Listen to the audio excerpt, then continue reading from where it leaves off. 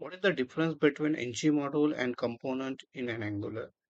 In Angular, an ng module is a container for a group of related components, services, directives, and pipes, while component represent a single view with a specific set of functionality and data.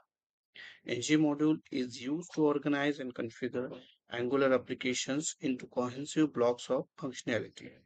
It declares a comparison context for a set of related components, services, directives, and pipes, allowing them to work together seamlessly.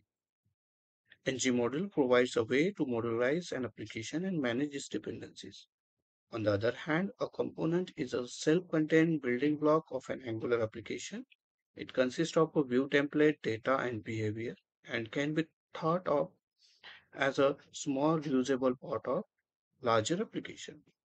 Components are used to encapsulate a specific feature or functionality and can be combined to create complex user interface.